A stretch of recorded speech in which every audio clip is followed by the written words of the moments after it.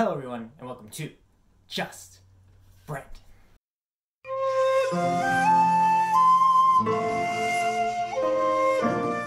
In today's video, I want to show you guys 5 words or phrases that I used in Japan that were most useful for me.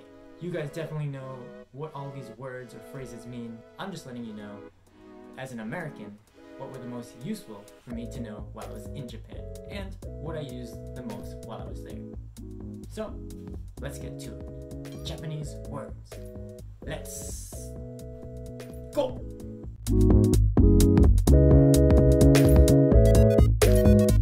The first word, to me, that was the most useful in Japan was, of course, konnichiwa. Konnichiwa means hello, or hi. This one may be very, very obvious for people.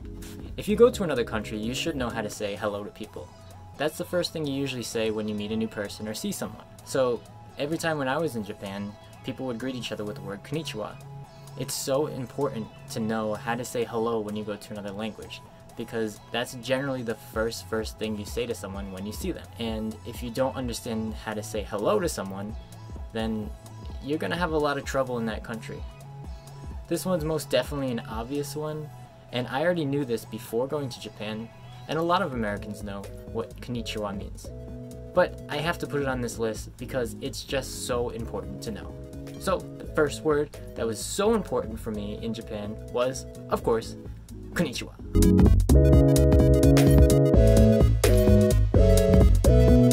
The second word that was most important for me to learn in Japan is another one that's kind of obvious, and that is arigato, or domo arigato.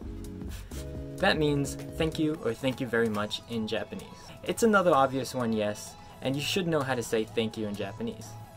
There were a lot of instances where I went to a store and purchased something in Japan, and they would finish by saying arigato gozaimasu.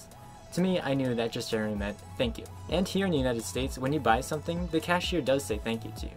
You might be thinking a lot of Americans do know what this means, but it actually is a little bit confusing for us. There's a couple different ways that Japanese people say thank you to each other in Japan, and it might confuse some Americans when they're first going. The general consensus in Japan is that people know the word arigato, meaning thanks or thank you.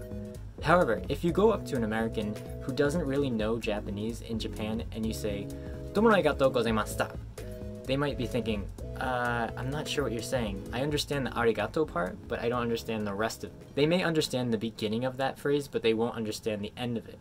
Also, there's a couple other ways you guys say it too. You could say arigato, or domo arigato, or domo arigato gozaimashita, or arigato gozaimasu. So, if it's your first time going to Japan and you're hearing all these different ways to say thank you, you might get a little bit confused.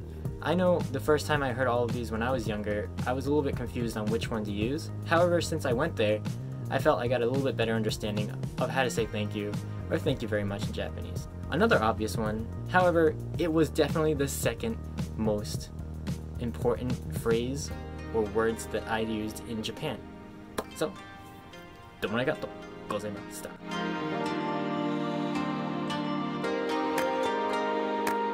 The third word or phrase that was most useful for me in Japan was one I actually learned while I was there. That phrase is daijoubu. Daijoubu means, are you okay? Or is it okay? And if you say daijoubu desu, that means I'm okay.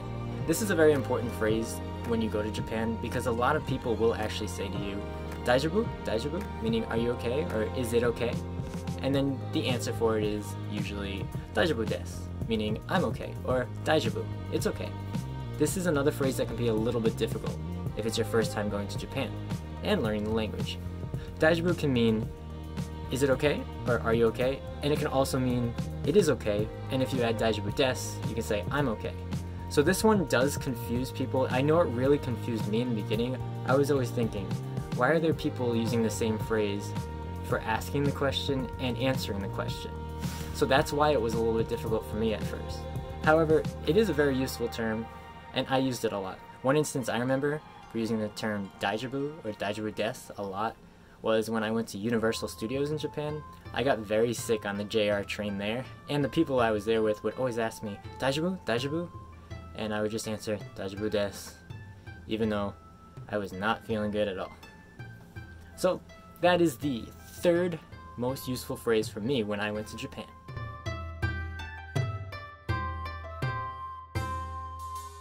The fourth most useful phrase that I learned in Japan was "sumimasen." "Sumimasen" in English means "excuse me." This is what I probably used the most when I went into Japan. I really didn't know how many times people say "excuse me" in the United States or "sumimasen" in Japan. After I learned this word, it really made me realize how many people say "excuse me" or "sumimasen" on a daily basis. This phrase is so useful. You can use it anywhere. A couple examples of places I use this were, if I was at a store and I had a question for one of the people that worked there, I would start by saying "sumimasen" or "excuse me" to get their attention. I use this a lot on trains and subways, and people used it a lot on trains and subways while I was there. If it's very crowded, usually the word you would say is "sumimasen," or in English, in America, we would say "excuse me." So, "sumimasen" is a phrase I learned while I was in Japan. I didn't know what it was before, but it was definitely the word I used the most when I was in Japan.